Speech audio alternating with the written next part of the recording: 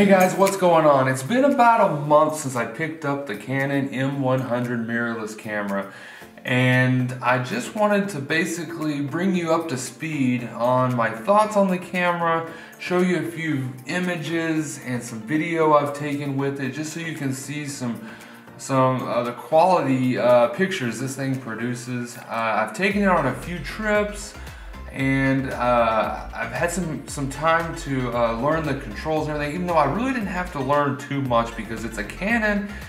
I've owned nothing but Canons for over a decade, and they all tend to, follow the same path, as far as the layout of the buttons and the menus and everything. So if you're used to using Canons, you're gonna know this camera basically right out of the box. So first of all, let's just look at some images that I was able to take with it over the past month and a half. As I've said in some of my other videos, if you haven't seen them, I always shoot in RAW and do all my editing in Lightroom. So these images you're seeing are edited and processed in Lightroom.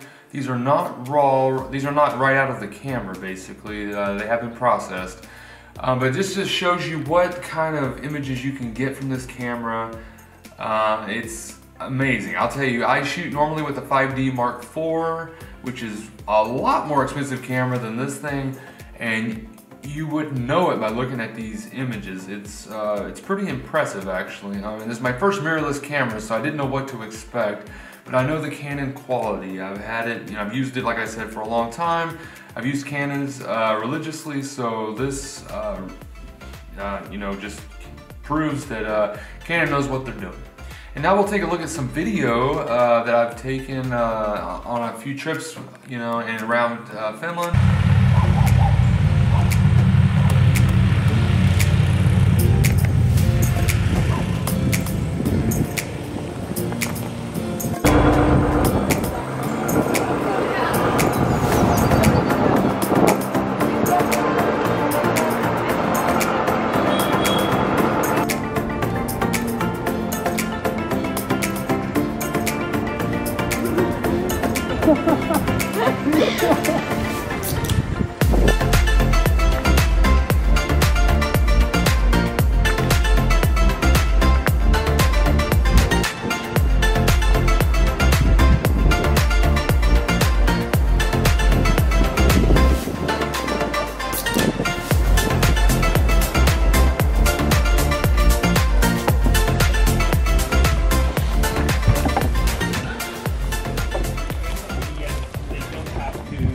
It really takes great video. I'm still happy with it after a month. I will tell you a couple things that I won't say are complaints, because they're very minor, but they're just things to be aware of if you're thinking about buying one. Just little annoyances, I guess I should say, but they're very minor and not a big deal. Number one, I would say, is the unlock button here to unlock the lens. The camera basically doesn't function until you unlock it, and I don't own another camera that has to be unlocked like that, so I don't think about it. This is what I do when I'm ready to shoot. I take off the lens cap, hit the power button, and I'm ready to go, right? And I'm like, okay, let's shoot. But no, the camera is giving me a warning on the back saying you need to unlock the lens, and now it's happy, right? Well, here in Finland, it's been cold since I got the camera. It's been cold, so I'm always wearing gloves, so it's kind of hard to unlatch that.